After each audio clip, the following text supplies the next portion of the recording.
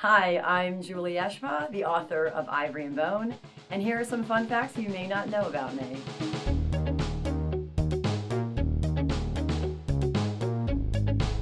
Before I started writing novels, I wanted to be an actress when I was young, and I lived in New York City, and I went on a lot of auditions. And one of the final auditions I went on was for a commercial, and they were casting for punk rock girls and 7-year-old boys who could whistle. And I think the chaos of that waiting room with all these girls trying to spike their hair into phony mohawks and dozens of little boys trying their darndest to whistle may have led me to believe that acting was not for me. I was working my day job for a cosmetics company. I worked at one of the counters in the big Bloomingdale's in 59th Street. And I used to meet famous people who would come to the counter. And my favorite person who came to the counter, I didn't know who she was until she handed me her credit card, and it was Judy Blume.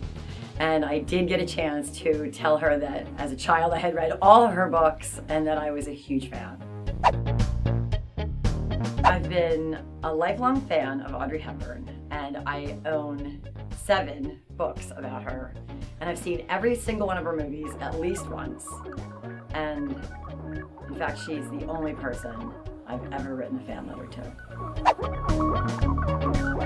So in the weird things that writers keep on their desks department, I keep a section of bone on my desk. And it was found in the woods.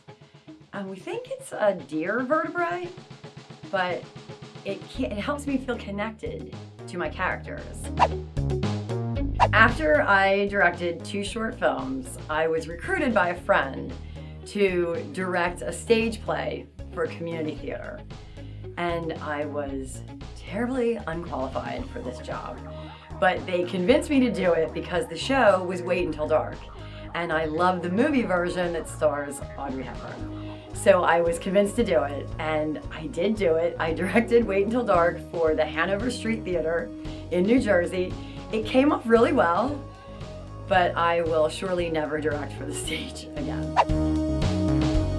Over the years, I have had my hair from super, super short to longer than it is now.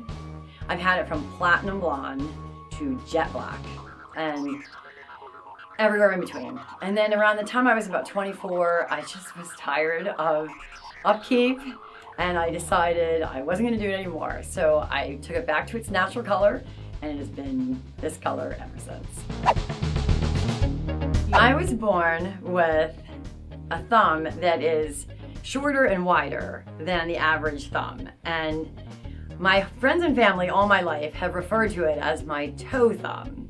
But it's actually known as brachydactyly type D, or BDD. And I only recently found out that traditionally it was known as a murderer's thumb, because fortune tellers and palm readers believed that that trait was associated with people who had a fiery temper.